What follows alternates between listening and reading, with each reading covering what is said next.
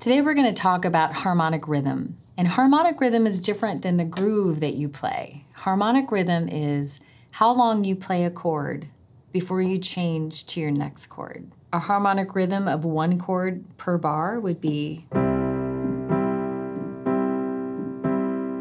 That's going to change now for the next bar. So each chord is getting 4 beats.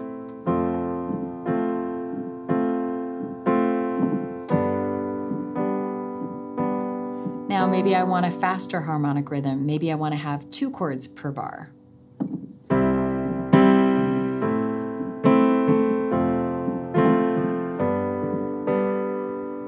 So you're going to decide what your song needs. Do you need a faster harmonic rhythm or do you want something that's slower?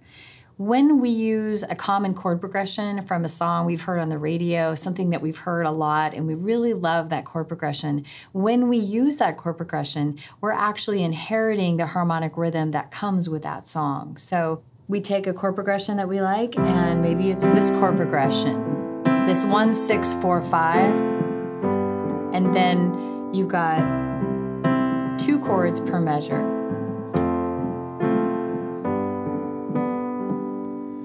When you start to write your own songs, you're going to start to think about, wait a minute, what kind of harmonic rhythm do I want? Maybe I don't want it to be that fast. Maybe I want to slow it down. So you can take a common chord progression and make it yours by changing the harmonic rhythm.